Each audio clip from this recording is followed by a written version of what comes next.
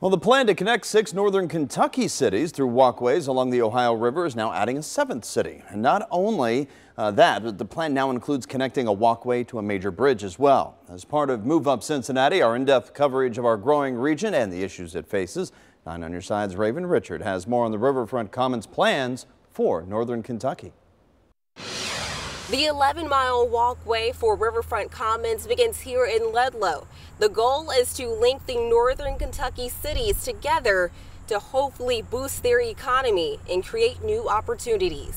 After more than 20 years, creates a sense of community. Riverfront Commons, the new project that will soon connect Ludlow, Covington, Newport, Bellevue, Dayton, Fort Thomas, and now Silver Grove, is a complete vision.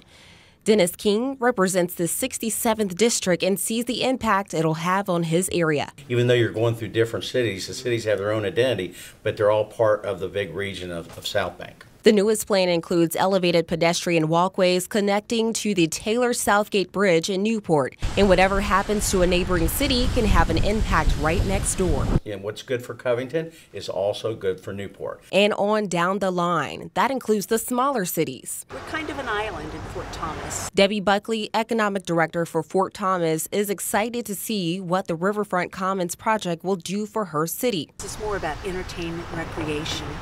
And we look forward to it because it's going to change the way all of us think as far as what businesses are included.